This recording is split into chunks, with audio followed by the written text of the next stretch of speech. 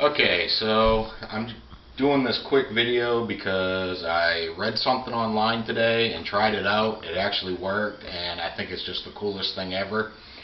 On these old cars, everybody knows the lug nuts, they get rusted, they're really hard to get off, you end up having to heat them up with a torch, and it's just a big pain in the ass. But what happens if you don't have a torch? You can't heat it up, and you end up snapping the posts off or not being able to get the tire off. But there are two common household items that almost everybody has that makes it so those come off, and it's not just lug nuts, any bolts, nuts, whatever that are rusted on. These two common household items used together will make it come off very easily. I'm going to give you a demonstration. The two items are, I got them right here in my pocket, a stick candle, a lighter. These two pieces, along with this for lug nuts, will make them come off very easily. Come here and I'll show you how this works.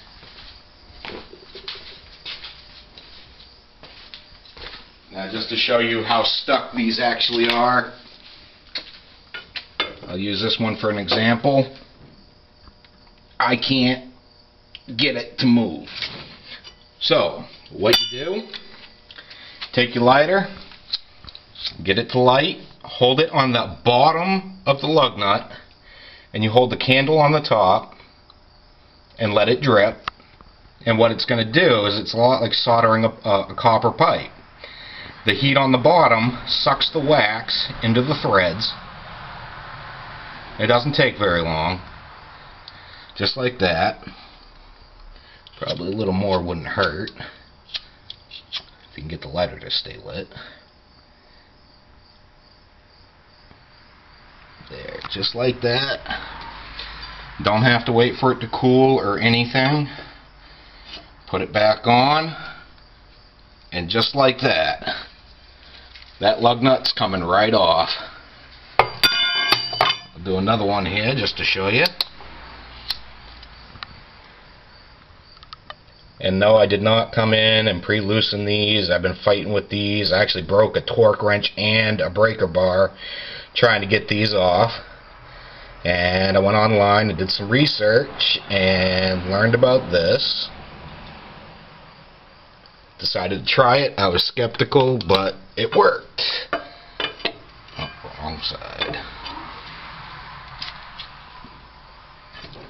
Oh, that's the wrong side too. Jeez. Helps if you use the right one.